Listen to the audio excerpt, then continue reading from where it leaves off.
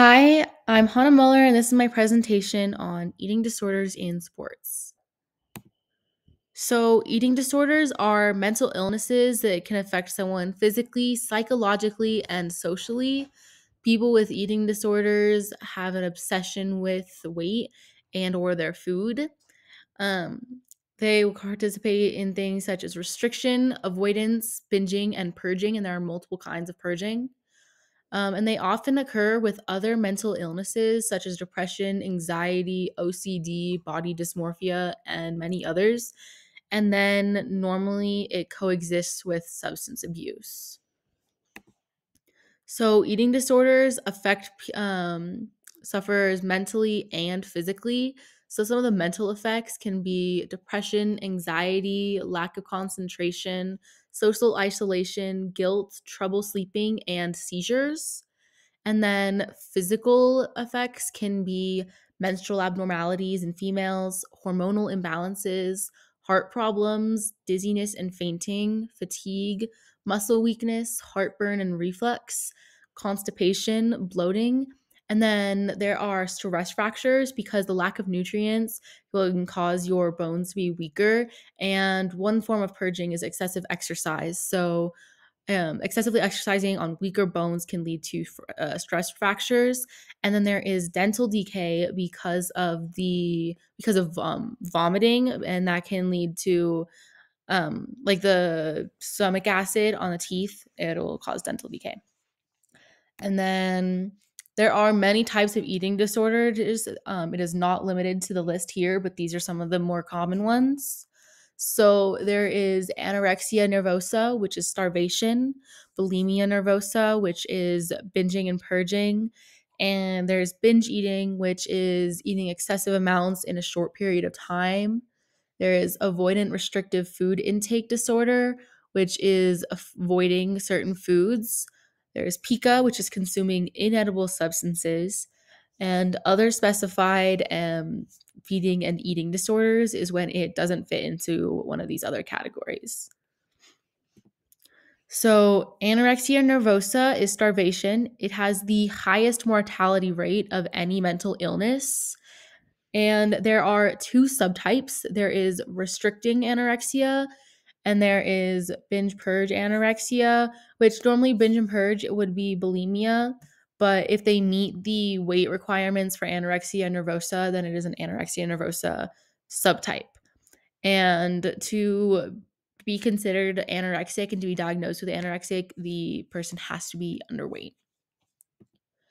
Then there is bulimia nervosa, which someone will binge and purge. So they will binge to the point, or like they'll eat so much where they're nauseous or they're uncomfortable. And then they will purge by either vomiting, laxative abuse, or excessive exercise. And it's often overlooked because normally people with bulimia aren't underweight. Normally they're an average weight or overweight. However, they can be underweight, overweight, or average. And then there's binge eating disorder, which is the most common eating disorder. And it's when someone has a loss of control when eating and they eat large quantities in a short period of time. And like in bulimia, they will eat until the point of discomfort or nausea. Then there is avoidant restrictive food intake disorder. So, someone will avoid foods because of sensory characteristics such as color, smell, and texture. And they also have a fear of what can result from eating the food, like choking and food poisoning, bloating, diarrhea, etc.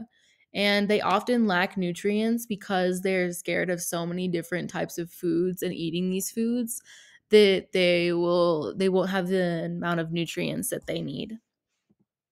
There is pica or pica, which is consuming items that aren't food and they have no nutritional value.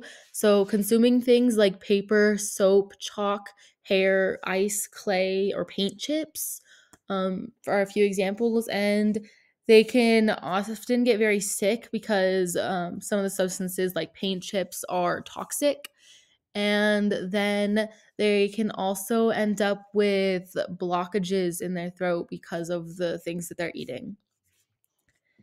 And then other specified feeding and eating disorders is when the frequency of their disordered habits or their weight might differ from the requirements to be categorized as one of the other eating disorders, but they still have all the bad like disordered habits and stuff. So one of these would be atypical anorexia, is when someone still has extreme weight loss, they're still malnourished, and they still starve themselves. However, they don't meet the weight requirements to be considered anorexic. And this can be really damaging to whoever is diagnosed with atypical anorexia because they might feel unvalidated, and this might push them to continue to starve themselves so they can feel valid, so they can be diagnosed with anorexia rather than atypical anorexia. So, sports play a big role in the influence of eating disorders. And um, according to different surveys and researches about different sports, is this is where I got all my information, is a various number of surveys and sources. And it was found that in running, 35% of female runners and 10% of male runners had an increased risk of anorexia. In wrestling, bulimia was found to be really common because of weight classes and having to cut weight. And figure skating, was found that 85% had disordered habits or had an eating disorder. In swimming, there's the eating disorders because they need to be lean for better dynamics. Um, Gymnastics was found to have about 16.3% of gymnasts had disordered behaviors.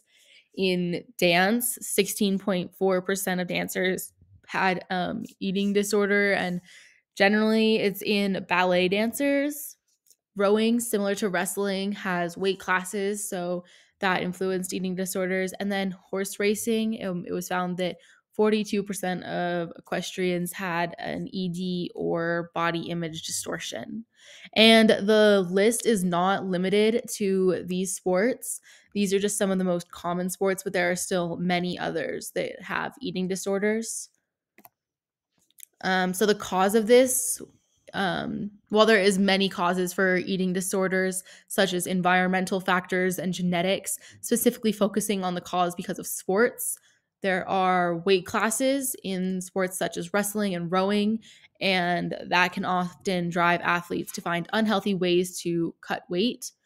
Appearance standards. So in dance, gymnastics, and figure skating, the expectation for appearance is generally having to be extremely thin to fit the body ideals. And then performance. So in sports like swimming, it's important to be lean because that helps with the dynamics and increasing performance levels. So this can be helped by counseling or therapy. The athlete can quit their sport, which might be hard for a lot of people to do, but they have to realize that they need to put their health before their sport. And sometimes that's a struggle for athletes. Um, there will be medical intervention if someone's eating disorder gets bad and they're in danger of like permanently damaging their health. There are helplines, and these people can also speak to nutritionists that can help them um, get back into a healthy diet and find healthy ways of losing weight or changing their mindset on just like what they need to do to perform the best in their sport. So, thank you for watching, and here's the National Eating Disorder Association helpline.